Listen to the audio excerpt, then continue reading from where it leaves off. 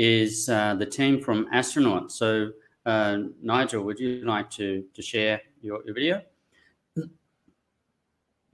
And Vincent can come on anytime you're ready. Hi, Vincent. Hello, John. And Nigel. Okay, so very quick introduction. So Astronaut, you're a startup based in Indonesia. You're changing the way hiring is done, and I don't know if you designed it this way or you just discovered that APIs are a good way of extending your reach, but I will leave you to explain that. Fantastic. Thanks, John. Just going to share my screen now. There we go.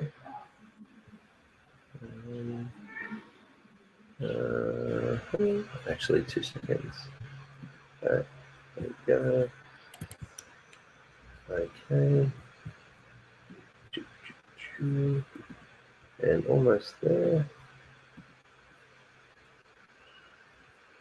Okay. Screen sharing working? No, not yet. Not yet. Not Chrome tab. Let's click over there. Okay, I think we are good to go. Can you see me? Yeah, I can see your screen now. Okay. Fantastic, fantastic. Over to you. Well, thanks, John. All right, sorry about that little hiccup there, everybody. It's great to be here today. Yeah, John's exactly right. We are a startup based in Indonesia. We are spread over a few cities now, as everybody is. Well, not everybody is working from home, but a lot of people are. When we started the business 5 years ago, we weren't thinking that we were going to be an API company, but it's becoming very important to us. So we're really happy to be able to be here and share our story with you today of our journey so far in productizing our API for asynchronous video interviewing. You can go to our website and you'll be able to see that we do look and feel like a self-service SaaS product. You can create a free account, but we are at a stage at the moment where we are honing in on a couple of different target markets. So we do focus on SME, but we also actually, for the majority of our clients, focus on large enterprises. As I mentioned, the team we are an Indonesian startup. Manfred and myself started the business 5 years ago, and Vincent, who's joining me here today, who you'll see in a second, has been with us almost from the beginning. Ari is based in Bandung and is our most senior developer, and Gwendol actually sits in Singapore, and he joined recently to help us scale the business. We are a team of around 18 people at the moment. As I mentioned, Vincent is joining us today. He's the perfect person to be able to present and talk about our API. He has lived and breathed all of the work that we have done with our API since we experimented with having an integratable element to our platform. So really happy that Vincent's here with us today. I'll set the context about our business by talking first about our core product and our core market. We are a HR tech product. I hesitate to say we are a HR tech product because we do have other use cases, but the bucket that we can be thrown into most accurately is HR tech, and we are a SaaS product. We are a little bit like a survey platform. With different types of questions. Our clients are small and large enterprises. They create different questions, or what we call Q&A sessions, and then they invite candidates to answer those questions. It's quick, it's simple, it's got asynchronous video at the core as one of the question types. And obviously asynchronous video is different to live.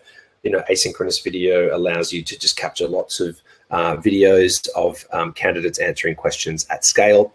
It's very powerful and very useful, and that's the core of our API. But we also have multiple choice questions, and we also have essay questions. They can be bundled together into a singular candidate experience, and our clients keep those experiences short so they can get as much information out of candidates quickly and easily and conveniently for candidates, because we essentially compete and replace the use of CVs, and we compete with and replace the need to do phone screening.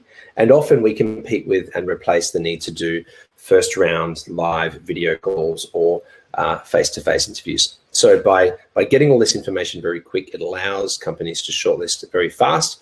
Of course, as part of our product, there is a management dashboard where all of the sorting, filtering, rating, and sharing of candidate information can be done. We are mobile first. Our first candidate interface that we released, way back was Android. Then we added iOS, and then we added web. So we do cover all interfaces on the candidate side. On the recruiter and corporate side, we are web, mainly web, desktop web, but we also have an iOS app for the recruiters to be able to see videos as well. Now let's get to the theme of today, which is why did we productize our API? Well, we have a great set. We're just getting started really as a business, but we already have a great set of clients that have stuck with us as we've grown the business, which is fantastic. However, as many of you will know who've touched HR tech products, companies want their HR tech tools to be integrated for different reasons. Having a single source of data is often the main one. Also, having a unified candidate experience is another reason to integrate. And that's what we had started to do. But we realized there was actually much more value and a much bigger opportunity for us if we productized our API. And why was that? Well, because in the world of HR tech, there are literally thousands of jobs boards and hundreds of applicant tracking systems around the world. And because they are now wanting to add more value to their users, they are looking, a lot of them already, to want to have new features. And one of those features that they are looking for is an asynchronous video Q&A feature, either white labeled or gray labeled into their platform. And they can monetize that. So there's opportunities for us to monetize jointly our API across the globe. And that's really just a huge opportunity that we just couldn't ignore. We already integrate with a number of players. Pulsify is based in Singapore and Kuala Lumpur. Urban Hire is based in Indonesia. Impress is based in Singapore. And what I described in terms of using our API, that's how they use our API. When they go to market, they felt they needed a asynchronous video, or their clients wanted an asynchronous video feature embedded into their interfaces. And so we were able to provide that. So we're very thankful to have these organizations as our core early users for our API. And we are ready to scale. Our documents are there, but we won't go into that at this stage. And this is where I hand over to Vincent. But before I do, I want to explain what you're about to see. Yesterday, we set up a quick demonstration of how somebody might want to use our web SDK. And the use case that we thought which might be fun was if the API Days organizers wanted to have a speaker and attendees video competition, how could they use the Astronaut web SDK to set that up to be fast and fun? And so now I'm going to hand over to Vincent, who's going to do a demo and explain how that works. Over to you, Vincent.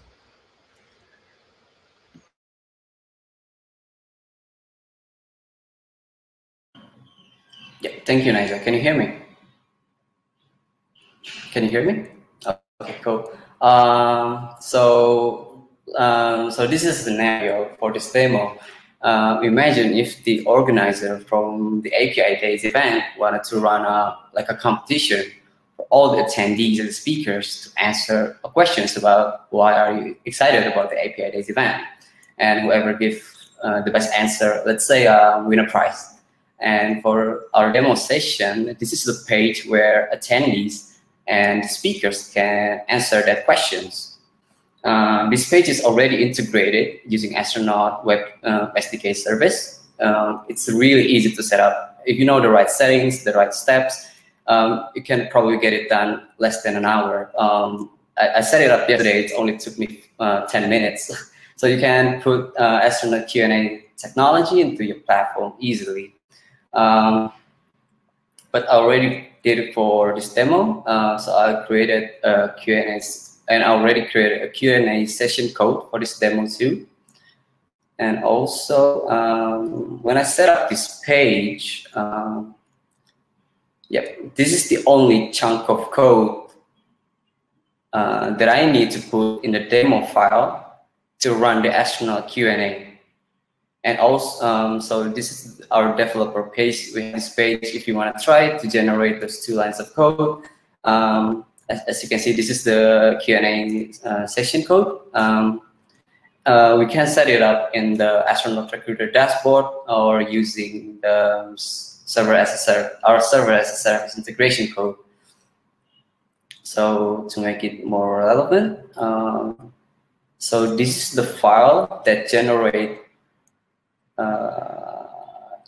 this page. As you can see here, I only put these 2 lines of code, so it can generate the Astronaut Q&A page here, this Q&A technology here. So since I'm a speaker, and I'm up for the competition, I will register myself, name and my email, code, continue.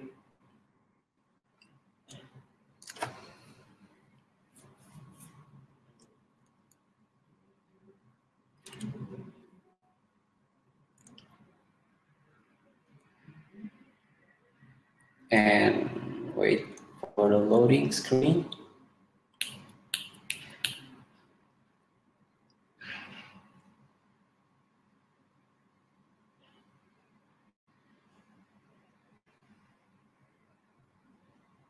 And there you go. You can see me on the two screen, right? So yeah, this is the Q&A session. If you want to go for it, just click start. And so this is the questions. Please introduce yourself and explain why you're attending the Apidays Jakarta. Okay, 3, 2, 1. Hello, my name is Vincent. I'm a speaker in this event. And I'm attending this Apidays Jakarta because I'm so excited. This is actually my first time being a speaker. And that's all. After that, I can click finished. And you can retake if you want. You can play the videos again, or you can click done if you're already satisfied with your answers. And you can click continues, and we wait for the verifying videos. Next, and that's all. And we also already prepare a page where, like, for example, the event organizer can see all the videos for from all attendees and speakers. So yeah, they can easily see the result. It is as simple it is to integrate with our platform. So and as you can see also, it can be applied to many other environments, other situation, and other condition. And so if you're interested to use our platform, our service, you can give us a call. That's it from me. Back to you, Nigel. Awesome, awesome. Thanks, Vincent. That was fantastic. Let me come back and pick it up. Great. So as you guys could see there, setting up our API using the 2 lines of code that can be generated from our documents is very quick and easy. However, we're really just getting started with this. As you noticed, it loaded a bit slow. Hey, but we're a startup and we have a long way to go. So we are very proud by what we've achieved already, but we're very, very excited for the next phase of where we can take this. Why are we excited about it? Because as I mentioned before, it's a very clear it's very clear in the market that there's lots of use cases. not just in HR tech. And on the next slide, we'll get into some of those use cases. But because there's so many use cases, potentially, some of them we've already validated, we need to think about how do we make this thing scale, right? How do we get it to market quickly and easily? And of course, making it self-serve as much as possible is really critical. So we're in the process of making our documents as self-serve as possible. That includes having standardized pricing, of course. And then we also need to think about how do we promote and bring attention to our API. We're still working out the details of how we do this, but we are feeling that hackathons and competitions are probably going to be the best way to do that. And as I mentioned, there are many, many use cases. So finding early partners for those different use cases, which will be on the next slide, is really, really important part of what's next as well. So let's dig into some of these use cases. And to be clear, we are seeking co-creation partners for these different use cases. A co-creation partner might be someone who wants to create a new startup built on top of our platform.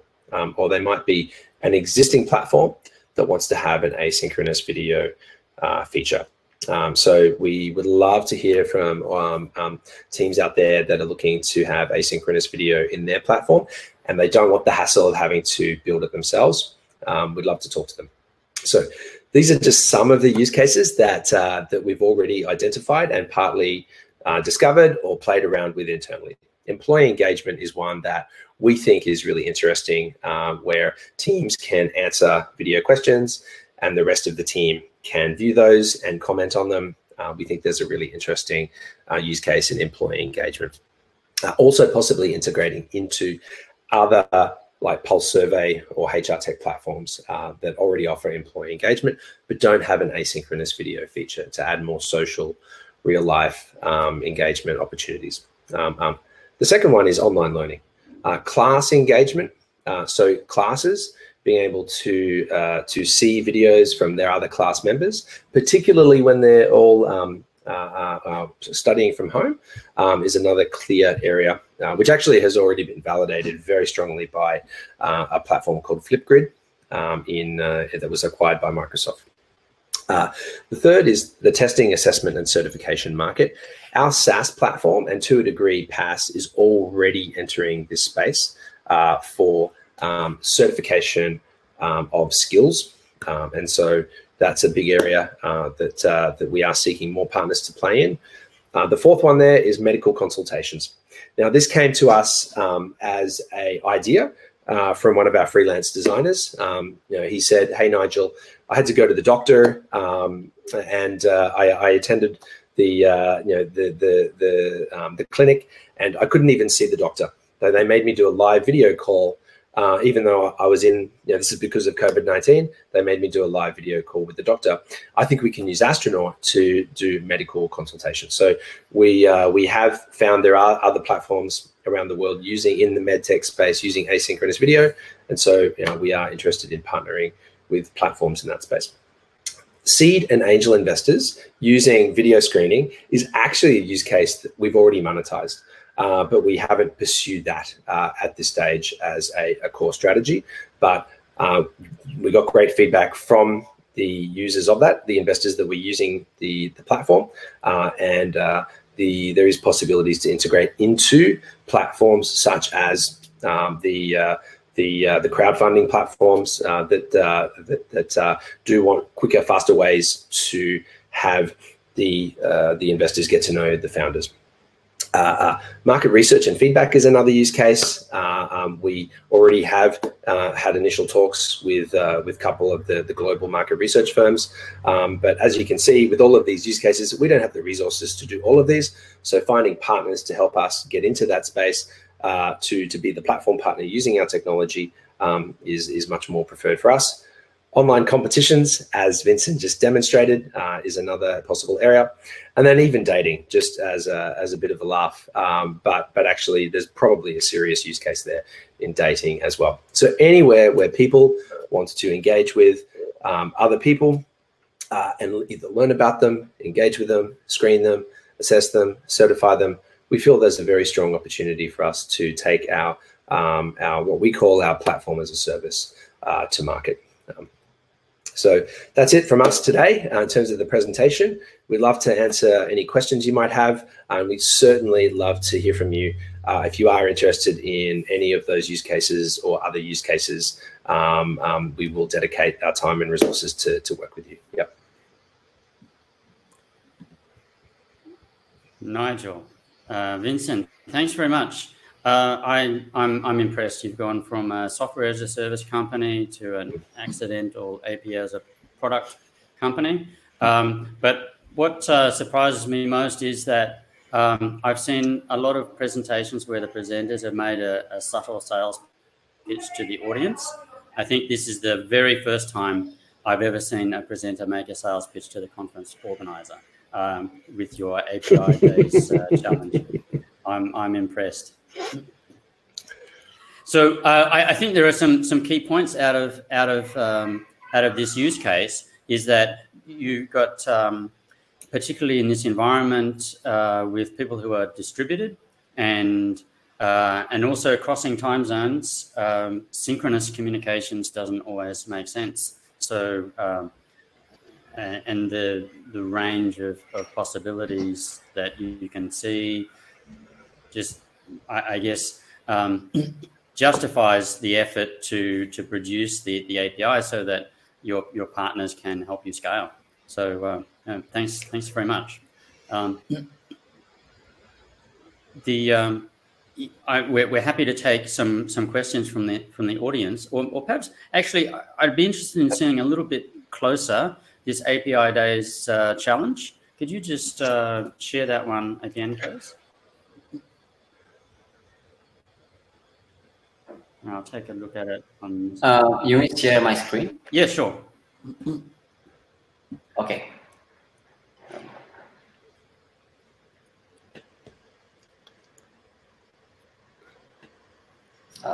Okay. Yeah, just one.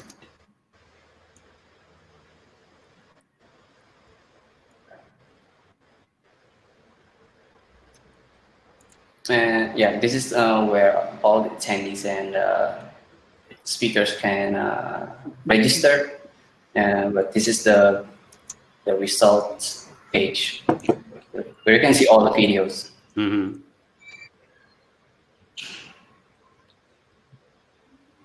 Okay, I think we're going to have to take a closer look at this offline, but and you'll probably see it at a future API Days conference.